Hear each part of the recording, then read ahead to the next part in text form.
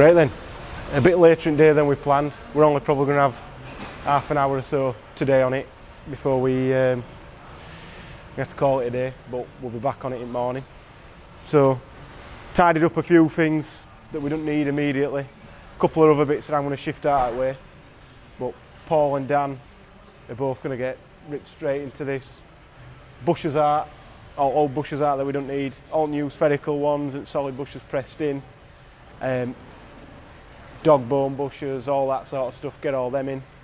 And then start building assemblies, get them all mocked up, get them thrown on. As easy as that. So we'll start recording and getting cracked on, and we'll go from there.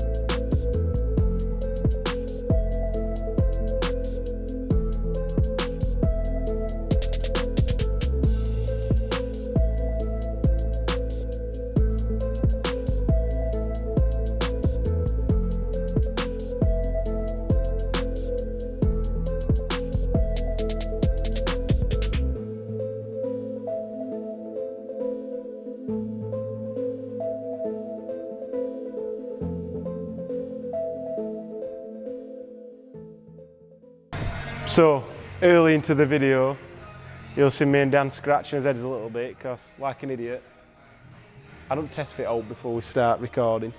We just get straight into it. And this subframe, it's off a 4-wheel drive car.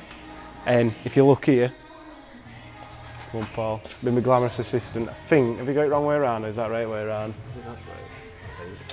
A bit. I don't think it is, but that needs to go there. We've got a wheel well interference, shall we describe it. So it's not a big deal because this subframe will let us have more clearance to put a nice diffuser in. So taking wheel well out means we can chop this bit of bumper out, take that out and have a nice diffuser. So it's no big deal, we'll make it happen. So keep watching.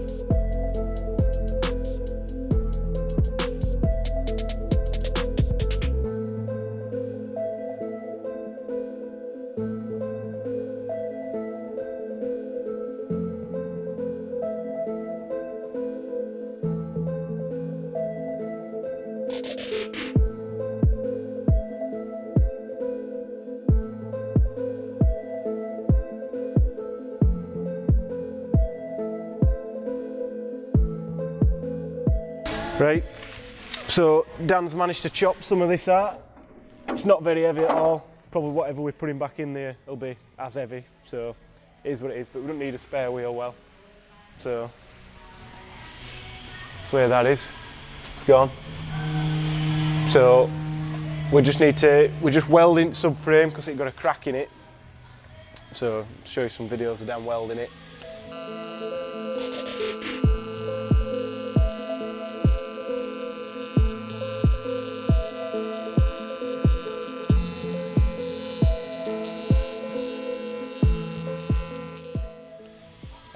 And we're just going to make up some little pieces to stop one of the bolts being adjustables. What? That piece has snapped off. It has snapped off.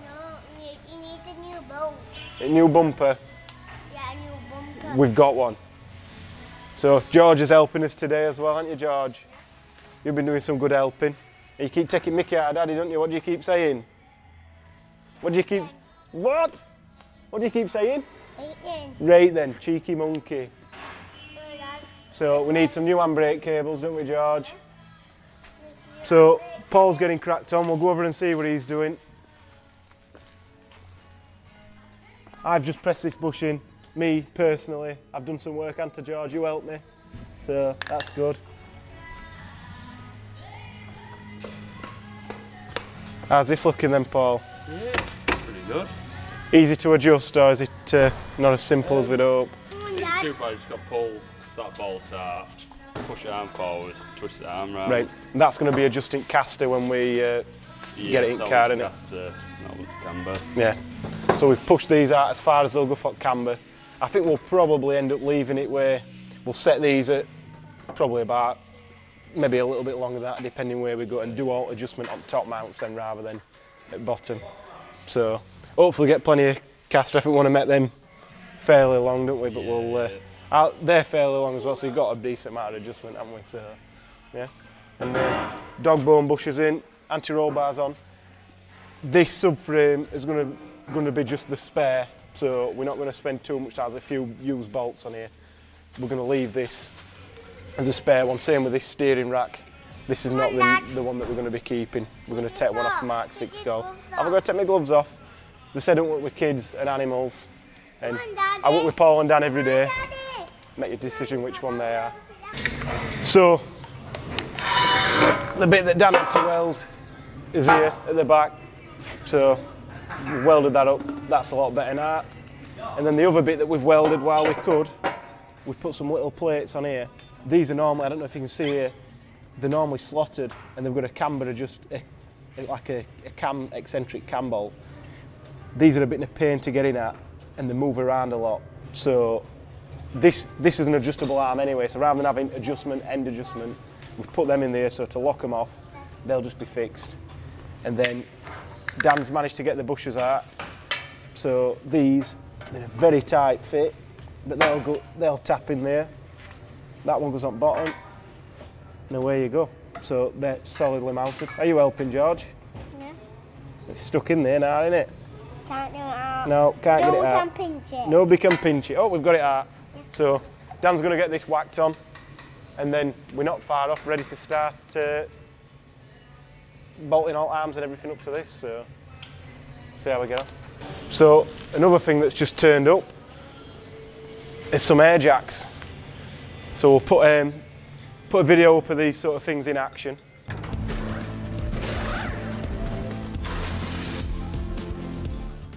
We've got these from JLS Motorsport. You can get them from AP Racing and places like that, but they're a little bit more expensive. Not sure why these are pink. I'd have thought they're meant to be red, but anyway. So these are the same ones that are in the Leon. The reason why we went for these ones and the same stroke and everything, which is how much it comes out, is so that we can use the same locks. Because these are locks, aren't they? So what these are for, they're like an axle stand when you jack a car up. That pushes the car up, and when that's out, you stick that in there, and that's like a safety device, so if the air disappears, you're not going to get dropped on. You can also get what they call elephant's feet, and they're like a thing that you put it, a similar thing to this in principle, but you put that in, then you drop the jack down, put a plate in. You're not getting it away a lot, George.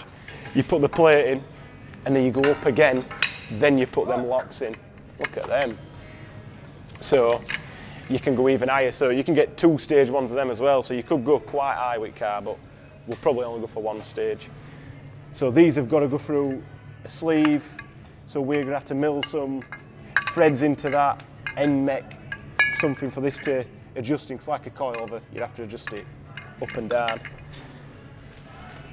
That's the lance. So this is connected to this, and that shoves onto a fitting, which will be in here somewhere. Yeah, that shoves onto that fitting, which then sends all the air.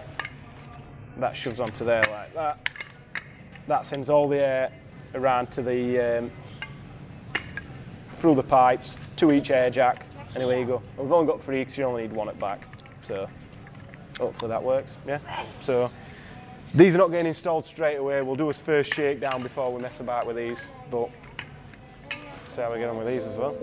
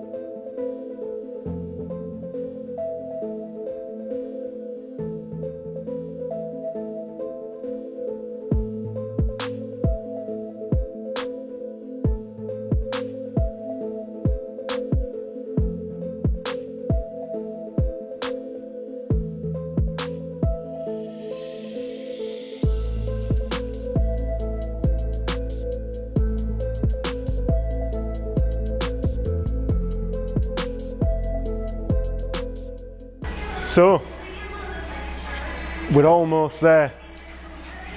If you watched eagle-eyed while we're doing the time lapse, you'll notice a bit of head scratching going on when it came to rear wheel bearings. Turns out it's a little washer. I'll grab it. Where's it gone? There. That got lost in all old stuff, because these hubs were meant to be going off for sandblasting, but we never got round to it. We took all this stuff off. They're critical, otherwise your bearing just bottoms out. So we sorted that, we found them, bearings are going on. Them couple of hours we've lost digging through ETOS, ECU, speak to suppliers, can't get them back, but it doesn't matter. So we're going to put all this back together, then we're going to get it dropped on its wheels and check where everything is, see if everything's how I want it. We've already done the measurements for the 8-inch wheels. They're on the way now. I've sent order off for them. When they come back, we'll order the 9-inch ones based on what offset we've got there, because the caliper clearance were critical for these 8s, but then it's not going to be as much for the 9s. We're going to have a bit more to play with. So, but it's the arch clearance that's going to be critical on that. So we're going to probably end up trimming these, trimming the fronts. We've still yet to do something fancy with them, but we can do that whenever. But the dampers are all on the Bilstein. These are the two-way ones like we talked about before. So how you set up two-way adjustable dampers. I asked Bilstein, and I wouldn't say I weren't happy with response, but I kind of didn't agree with what they said. So what we're going to do, you start with the bump low and the rebound all the way to the bottom, so number 1. So the bump, I'm going to start it at about number 3. If we go out and straight away it's too hard, we're going to drop it down to 2 and see what happens, but I doubt it. We're probably going to end up at say 5 or 6 on the bump, and maybe might only end up at 2 or 3 on the rebound. But the idea is you go out until it's that hard that you can't drive it, back it off a click or 2, test it again, yeah it's fine, then you start on your rebound. So bump first, then rebound. So see how that goes. So anyway, we'll have a quick look. Arms are all on, bushes are all in. These are the only ones with a camber adjustment. So it's going to really do toe more than camber on this, I'd have thought. All this is bolted up, anti-roll bar with adjustable drop links. All this is all bolted in. Spare wheel well's gone.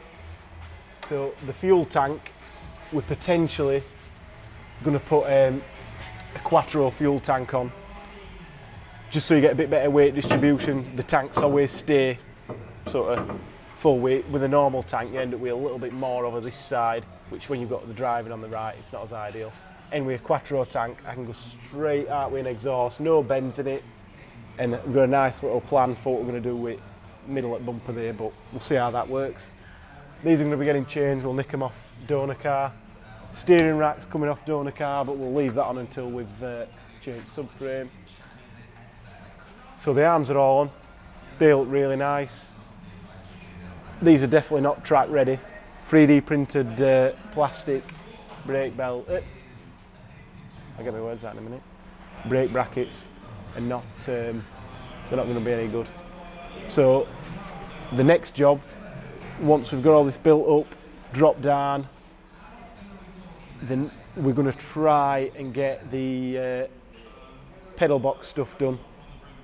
Get the ABS pump mounted roughly where we think it wants to be. It's going to be wherever neatest pipe work can be. Then once we've done that, I'm going to get Ben at Carlton Hydraulics, who does all our stuff. He's going to come, have a look, spec up what hoses we need. It's a bit easier for him to do that than us to order them. If we're ordering them on getting them posted out, it can be a bit of a pain getting what fittings you want, exactly how you want them. So if we just get him to come and just do it, it should be easier. So most of these brake lines that are in here are we're going to have to get rid of them because they're no use to us because it's teed in. Each one's got to go back to the ABS pump, so we'll get that sorted. So this Mark 6 Golf you see here, we're not chopping back end off and putting a Mark 6 conversion on like Danny wants me to do. That ain't happening. Might as well get a Mark 6 Golf if we're going to do that. This is like a badly bent, side damaged car, but the critical part, what we need, is all sorted. So this is, I might be mistaken when I get it off, but yeah, this is actually an oval port. So I thought this was a round port engine, so it works even better for us. I can tell it's an oval port because it's got solenoid injectors. They're going in that way. The piezo ones from the round ports, they go into the top, just because they are the solenoid and piezo system works, but that's boring stuff at the minute. So yeah, CFFB engine. So this is a 140. We're taking all the wiring from this entire car and going to rip it all down to the bare minimum and put as much stuff from this car that we need to keep, so that if we ever need to order it in the future, we just use this chassis number. That's how we try and do these sort of projects. So the full wiring harness is coming from this car all the way through, stripped to everything we don't need. The engine's not going to be this one, but this is a good donor for what we're doing. So we'll put this to one side and use that, at least a block on the head. But like all the stuff under the bonnet that we're going to need, so coolant bottle, airbox, because we're only needing 220, 230 horsepower. These are not a restriction until knocking on 300. We'll keep this, we might modify it a little bit, but all the front end stuff that's not the Golf R stuff, all that's going to be getting used. Fuel tank, if we don't get the Quattro one, we'll use that one with that fuel pump. We get rid of this high pressure pump when we do that. Headlights and stuff like that will keep us spares. We're not going to take any doors that don't like that off this because they're not in good fettle. Hopefully that opens, it does. The dashboard, we're going to use this dashboard. Clocks, we're going to use those clocks, and any other little bits that we might need out of this car. So it's always good to have a full donor car and one that's got most of what you're going to need. So in theory, this is most of the running gear, electrical sort of components for that car. So see how it works. If it were a round port, we'd have still used it. We've done that conversion before. You can do the round port to oval port conversion fairly simply using that wire and everything. It'd have made absolutely no difference. So steering rack from this one as well, because this is a Gen 3 steering rack, which is the one that we want to run with a new subframe. What other stuff we're going to use, I don't know really. I think we'll just rip everything out of this that we don't need, give it all back to Steph at SRS because he's got the car, he's getting everything that we don't use basically. It's his car and we're going to end up paying him for what we need. So yeah, well, the last bit of this video, I'm assuming it'll be dropping this down, putting it onto its wheels, rolling it out the door.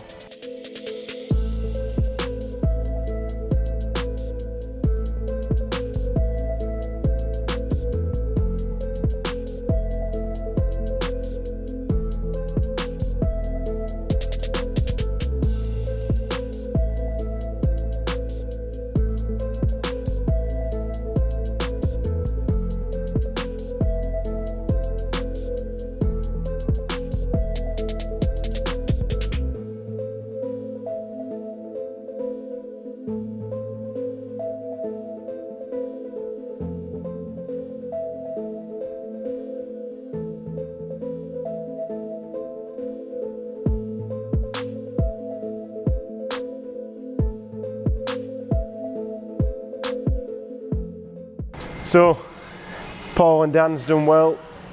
They've got this drop down onto its wheels. Like I said, we're putting the two forge wheels on. These are just while we wait for them to come back. As you can see, the front brakes only just fit with these wheels. There should be a little bit more clearance for the two forge ones, but they look nice. Really happy with them. Can't wait for brackets and spacers to come back, machined in aluminium rather than plastic, so can't wait for that one. So I think this concludes the video. Not sure, we've filmed a few videos in between, and I think even Danny's lost count and lost track of where we are. So if you like what we're doing, share it, subscribe, comment if you want to see what else about the car. We've got tons more stuff to do. This car's absolutely nowhere near, so we need to get cracking.